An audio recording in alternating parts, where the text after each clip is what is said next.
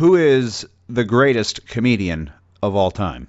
Well, this is always where it gets a little dicey, because I think George Carlin is the best comedian of all time, but I think Richard Pryor is the funniest comedian of all time.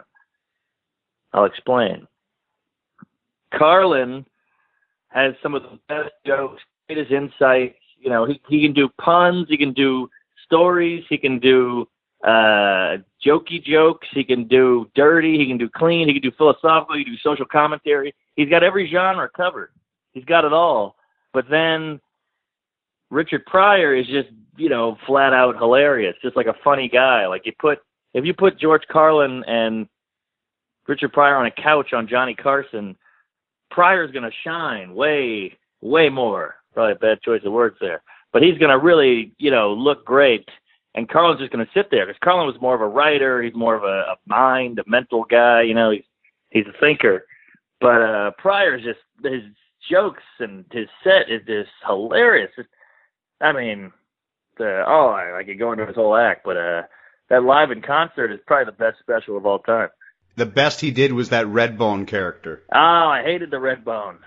Mudbone. Oh, really? Mudbone. Oh, I loved it. The Live at the Sunset Strip or whatever, I love that act. Really? I mean, I get it. I guess I never knew that guy, so I always hated that part. I was like, oh, come on, get back to the jokes. But I get it. It wasn't for me. But I think it was Mudbone, was it not? Was it Mudbone or Redbone? Yeah, it could have been Mudbone. There was a bone in there. It's definitely a big bone. I got a bone in me. But yeah, I think Carlin's the best, because and not to mention he did fucking 14 specials, and there's a lot of bad in there, but there's a lot of amazing stuff. And yeah, I've seen Carlin bomb. Oh yeah, I've seen him bomb too. Where'd you see him? No, I've never seen him. I've seen him bomb on television, though, on some of his shows.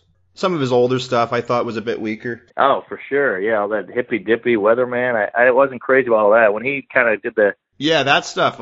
Yeah, that was corny. Hey, this is the weatherman. Yeah, that act. I didn't like that one. I didn't like all that either. And that's the problem, is a lot of people, they check out George Carlin, they see that shit, and they go, this guy stinks. He's one of the best? What the hell? But then you got to get into the later stuff. Like that, in the 90s, I feel like he was really killing it. Yeah, he peaked in the 90s, absolutely. And then, actually, I'll even say his last special, when his face started getting a bit pudgier, you know? Uh-huh. And he'd kind of lost his timing just a bit. Yeah, still good, but yeah. I agree.